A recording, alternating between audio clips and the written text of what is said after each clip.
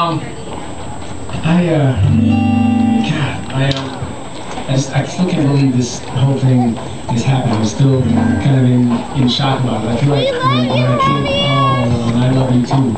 I don't know who you are, but I love you. But this whole thing has been just kind of, it feels like it happened so fast, even though it was over the course of 4 months.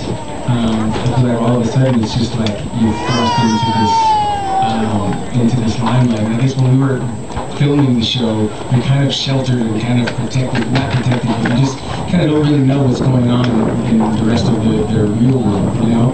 And so when, the show's over, and then, they told you, they tell you, oh, well, the ratings were this and that, 14 million households or whatever, but you just don't understand what that means, like, when you're on the show.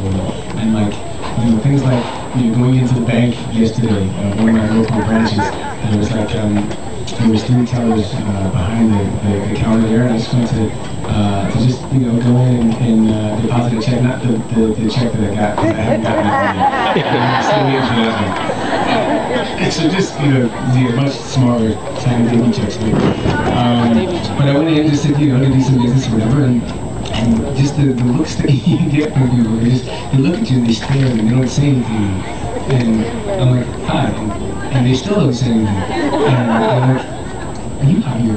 And I'm like, yeah. And you just don't expect people to kind of recognize you. Like, for example, I had a show in Canada a few days ago, and we drove in, my manager, one of my managers and I drove in, right before the border in Canada, right before we got to Canada, and we were at like a subway that was, I swear there was nothing else but like the subway there.